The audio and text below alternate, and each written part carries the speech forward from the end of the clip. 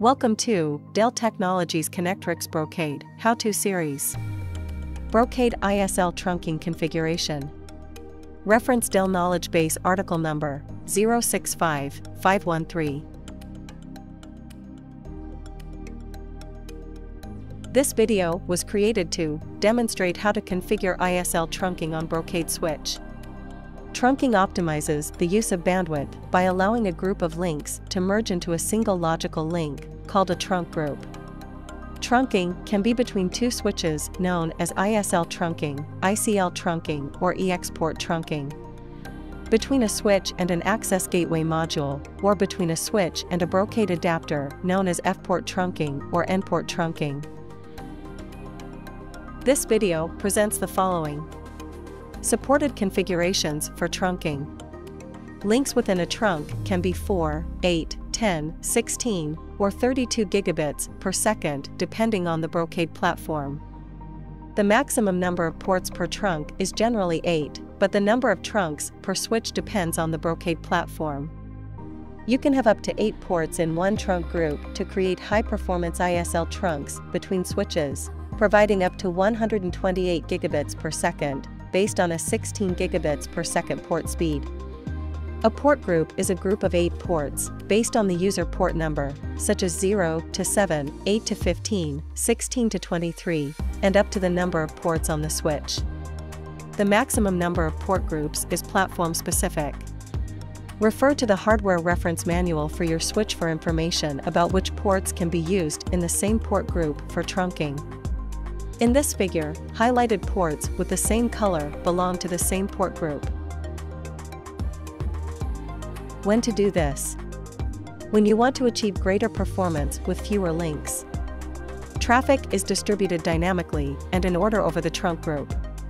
Trunking also improves system reliability by maintaining in-order delivery of data and avoiding I/O retries if one link within the trunk group fails. Before you begin, license requirements for trunking. Trunking of non-ICL ports requires the trunking license. This license must be installed on each switch that participates in trunking.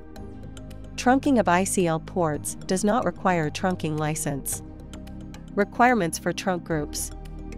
All of the ports in a trunk group must belong to the same port group. All of the ports in a trunk group must meet the following conditions. They must be running at the same speed. They must be configured for the same distance. They must have the same quality of service and forward error correction state. They must have the same encryption and compression state. Configuring trunk groups. After you install the trunking license, you must reinitialize the ports that are to be used in trunk groups so that they recognize that trunking is enabled. This procedure needs to be performed only once and is required for all types of trunking. To reinitialize the ports, you can either disable and then re-enable the switch or disable and then re-enable the affected ports.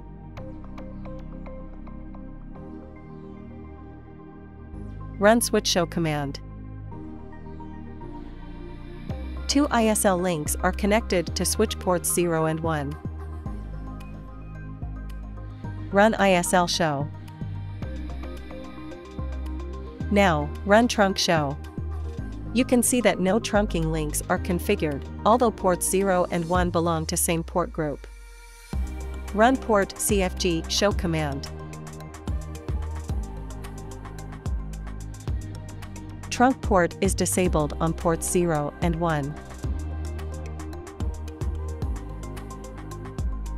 Check the licenses added on the switch. Trunking license must be installed on each switch that participates in trunking. Trunking is automatically enabled when you install the trunking license. You need to use this procedure only if trunking has been subsequently disabled on a port or switch. Enabling trunking disables and re-enables the affected ports. As a result, traffic through these ports may be temporarily disrupted. To enable trunking, enter the command, port CFG trunk port, port number 0, and mode 1. Mode 1 enables trunking. Run the same command on port 1.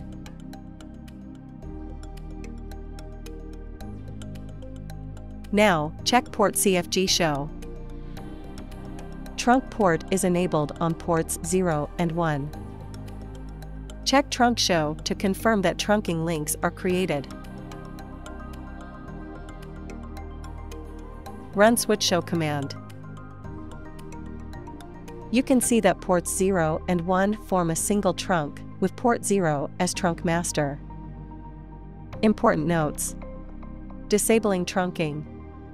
Port CFG trunk port command to disable trunking on a port. Mode 0 disables trunking. Switch CFG trunk command to disable trunking on all ports on the switch. Trunks operate best when the cable length of each trunked link is roughly equal to the length of the others in the trunk.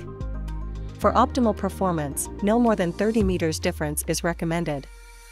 Trunks are compatible with both short wavelength and long wavelength fiber optic cables and transceivers. Trunking is performed according to the quality of service configuration on the master and the slave ports. That is, in a given trunk group, if there are some ports with QoS enabled and some with QoS disabled, they form two different trunks, one with QoS enabled and the other with QoS disabled. Trunk groups requirements. There must be a direct connection between participating switches. Trunking cannot be done if ports are in ISL or ready mode. You can disable this mode by using the port CFG ISL mode command. Trunking is supported only on FC ports. Virtual FC ports, VE ports, or VEX ports do not support trunking. Refer to the following for more information. Dell Knowledge Base article numbers 065513. Brocade Fabric OS Command Reference Guide. And the Brocade Fabric OS Administrator's Guide. Thank you for watching.